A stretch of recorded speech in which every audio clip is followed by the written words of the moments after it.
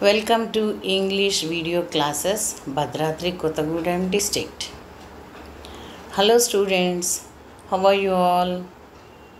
Hope you are enjoying COVID holidays and by the same time you are watching online classes and learning very enthusiastically. Very good students. Today we'll learn 10th class English lesson. That is about discourses. Discourse means written or spoken form. It means you can express your ideas either in written form or in spoken form. Okay, today we'll learn 10th class English lesson minor discourse poster. I hope you have learnt discourses in 9th class. There are two types of discourses, major discourses and minor discourses. So today we'll learn poster. It is also one of the minor discourse. Hope you are very interestingly waiting to learn the poster. What is a poster? It is an advertisement. It gives information. It is a means of communication. It is very attractive with colorful pictures, figures and slogans. It should be in brevity language. Okay students, what is a poster for? It is for announcements, celebrations, competitions, inaugurations, awareness programs and public instructions, etc.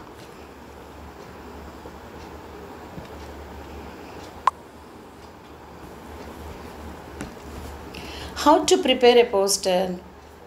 It should be clear and interesting with basic points. It gives information with complete information. And the poster should be with very effective slogans also. What to be in a poster, students? There are some basic points that every student should follow in preparing a poster. Name of the organization. Second one, the caption. Third one, slogans and suitable pictures. And who issued the poster. And details of the question or the poster. Here you have to make clearly the concept of the poster. That is possible when you read the question thoroughly. These are the points we have to follow and these should be in a poster. Hope you are reading this clipping. Here children, there is a format. Format means that is called layout. It is called layout. There are some general rules also for this. First of all, we have to understand what type of preparations we have to follow while preparing a poster. You have to leave a finger space on 4 sides of the answer sheet. It means you are preparing a poster in a separate margin. It should be very colorful and somewhat thick. Then we can understand the differentiation between the general margin and the poster margin. This is called layout. And see children, in this you have to observe the poster format. See how is it? Name of the organization in the beginning, and it should be in capitals. And next the caption, and next quotation. It means quotation means slogans and pictures, and next details. You can change somewhat the pattern in the middle of the poster, depends on the question. You have to follow the question very carefully, and you can change the medium level of poster making, that is in the middle part of the poster. And at the end of the poster you have to compulsorily write the contact details with phone numbers or something else which are given to be answered by the students. Observe the poster format children. It should be clear, and you have to use different styles of writing. Those are called font. Capital letters, small letters, and lucid writing.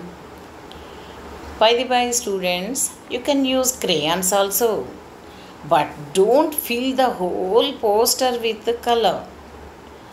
It may not be attractive. Use colors for pictures, margins, and special dates, like that.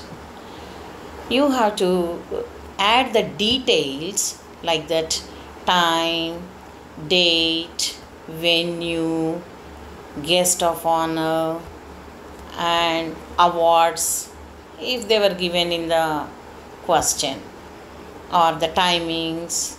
These should be in different colors also. Use colors for the titles and the title boxes, like that.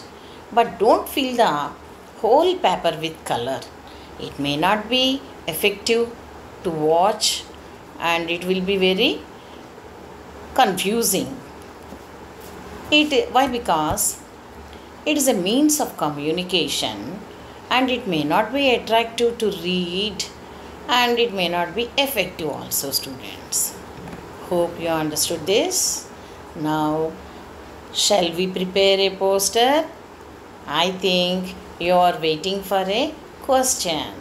Very good, students. I think you are expecting the question from Shailaja teacher. Yes? Read the question, children.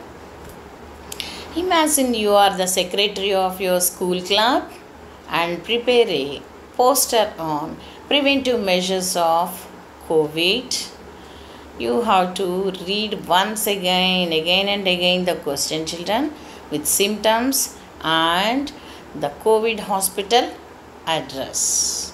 Clearly mentioned in the question what are to be in the poster. That is very important. Why? Because you are giving some information to the people, those who are reading this poster.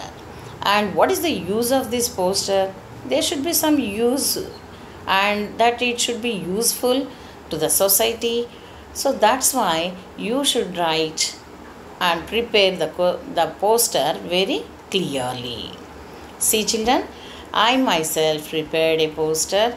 I hope you can prepare very clearly and very effectively, colorfully. But see, for time being, see this one. You can zoom it and watch it. I prepared like that. You can draw many pictures. Observe that one. It should be very clear. On seeing it at first sight, it should be very effective, impressive also. Then we can understand what are the things are going to be informed. And you have to see children what are the contact details given. That should be, you have to think while preparing a poster, what address we have to give on contact details. Oh, we have to think for a while. This is a disease, so COVID means they have to go to hospital. So that hospitals are different from ordinary hospitals. You have to think and write the names of the village or the town, and you have to give the contact detail number also. And nowadays you are all aware of all the symptoms of COVID disease, and you have to write at least 3 or 4. And slogan, see children, slogan: wear masks and save lives. Hope you understood, and hoping that you can prepare a nice and colorful, very informative poster from you students. Okay, how is that poster, children? Okay, nice. You have to follow all the things what are to be in the poster. Once again we'll revise it. First of all, caption and name of the organization, and the slogan should be in brevity, and pictures next. Okay, and slogans.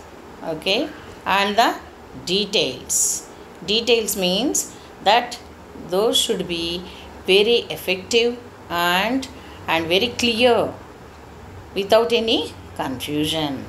And pictures. Okay, and you read the, before completing this poster, you have to go through the question once again. Then you can understand the problem you are facing, or you can understand that if you are missing anything, you can understand that oh, I missed this one. Then for that, children, you have to follow the question very clearly. You read the question once or twice, and then you can come. Okay, children, for that all those things. Okay, see you, children. Come. Okay, and read this one. Okay, children, bye.